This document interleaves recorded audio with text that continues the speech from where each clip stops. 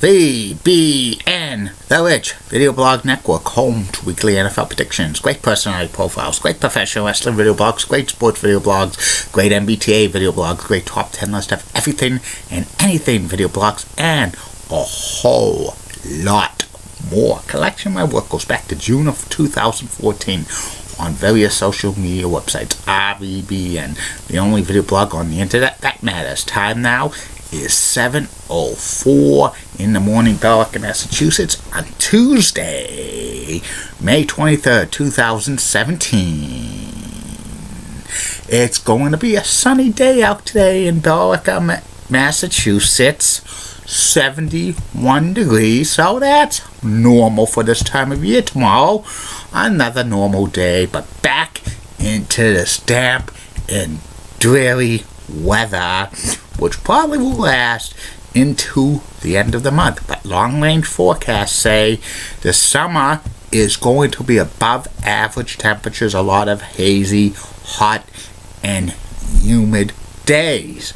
We'll have to wait and see about that, because you don't know with the jet stream where it goes. It could have the blocking pattern, or we get wet and cool, or it could be an average one where it's like 70s and 80s with low humidity. See how it plays out. Some news to report on the RVBN Newswire. The Golden State Warriors beat the San Antonio Spurs, sweeping the series 4 straight games. The Warriors have won 12 straight games in the playoffs, and they're clinched a spot in the NBA Finals for the 3rd straight year. It's not good to have a team dominate the playoffs in the NBA. It's just not good for competitive balance. But congratulations to the Warriors. Also, the Nashville Predators beat the Anaheim Ducks 6-3, taking the series in 6 games. Nashville Predators clinched their first Stanley Cup Finals appearance. This is the 19th year as a franchise, so congratulations to them. The only NHL teams never to play in a Stanley Cup Finals are the Winnipeg Jets, Phoenix Coyotes franchise, the Atlanta Thrashers, Winnipeg Jets franchise, Columbus Blue Jackets, and Minnesota Wild. The 5th team will be added next year. It will be the Vegas Golden Knights. I'm going to do a video blog tomorrow about which of those teams will make it to the Stanley Cup Finals first. And it's Happy World Turtle Day. And 18 years ago today, the King of Hearts, Owen Hart, the Black Heart, the Blue Blazer, passed away at the age of 34, falling 75 feet in the air to the ring in Over the Edge pay-per-view, Kansas City, Missouri, with a stunt gone wrong. Very sad day in wrestling history. And that's about it on news from the RVBN Newswire. Back in flash with my first video blog subject of the day, which will be about former professional wrestler Keith Hart. Keep calm, everybody. I'm a Julie Brennan guy. Molly Roseblood of WCCO rocks and has nice legs. Aria Woolley of WABI Channel 5 in Bangor, Maine has the best legs in Maine, and Nikki D. Ray of CBS 6 in Roanoke, Virginia has best legs in Virginia. Cute TV weather blondes, some of them work for a great CBS station. I'm back. My first video blog subject of the day is my personality profile. Today's personality profile is about former professional wrestler Keith Hart. Keith Hart wrestled on and off in professional wrestling or the world of sports entertainment for 27 years. He came from the famous Hart family. He is the 3rd oldest child of Stu and Helen Hart, and he was an amateur wrestler to appease his father, Stu Hart, and he started his professional wrestling career on June 1st, 1973. He was trained by his father, Stu, in the famous dungeon in the Hart House. That's the day on June 1st, 1973, Heidi Klum's model and judge on America's Top Got Talent was born. That's an interesting fact, Jack.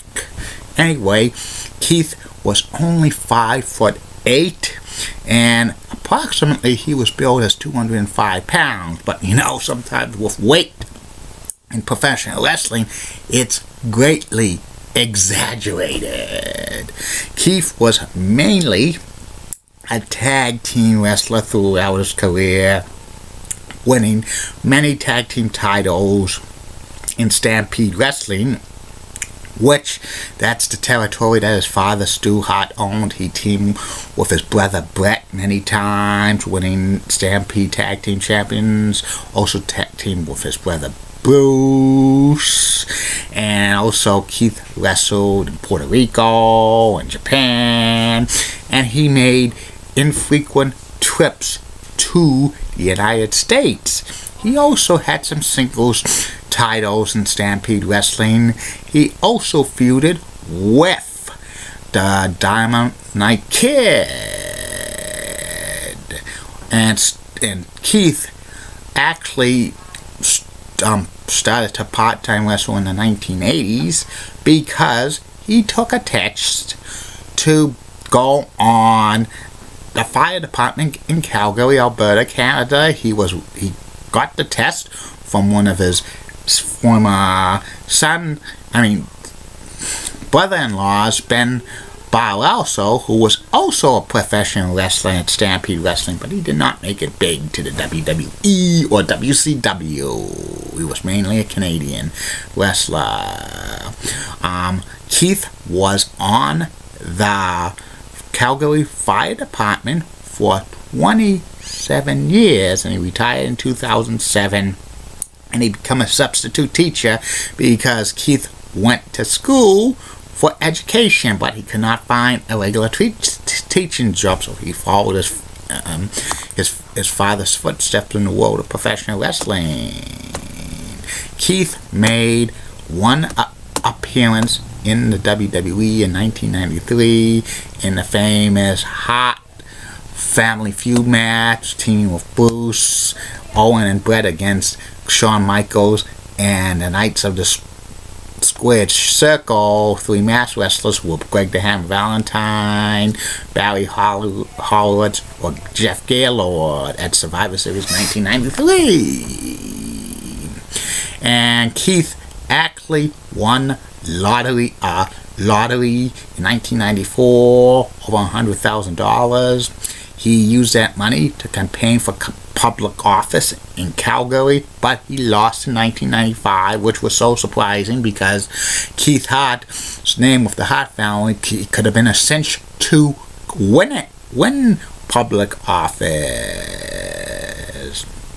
Keith still is involved in wrestling. He trained some wrestlers. He actually appeared on a few documentaries of pro wrestling. One about Best There Is, Best There Was, Best There Ever Will Be, Wrestling with Shadows, and a few others. Keith was on stage in 2010 to receive a recipient of Stu Hart going into the WWE Hall of Fame. Keith's wrestling career was okay, but he never made it big like his brothers Brett and Owen because he's probably the small stats, his small size. He probably wouldn't have gotten a major push in WWE or WCW, and that happens. But you know, Keith was a good wrestler. And that's about it on him. I'll be back later. Facebook, YouTube, Twitter, and Google+. 2 more video blogs for your entertainment. First video blog will be about Universal HD TV, which is owned by NBC Universal, which is going to go off the air on July 15th of this year to be replaced by the NBC Olympic Channel, which I need to do a video blog on that sometime in the near future. And the third and final video blog on that will be about Travel Cove Plaza in Billerica, Massachusetts. Keep calm, everybody. I'm Julie Brennan Guy. Molly Roseblood, WCCO Accent has nice legs. Elizabeth Hatso, so stunning, she's the best. Amy Sweezy's awesome. Awesome Amy. Then the Church of WPIX Channel, love New York, such a whacking cougars. Get the best legs in New York City, Bonan. Bob gives her ABC 11, has a sweet southern accent. Best legs in Raleigh, North Carolina. Ren Claire of WHCH Channel 7, Boston, has the best legs in Boston. Carrie Lee Maynard of NBC Connecticut is also awesome, has the best legs in Hartford, Connecticut.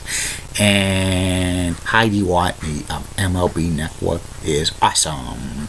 Best legs on the MLB Network next to Lauren Shahadi. Bye now.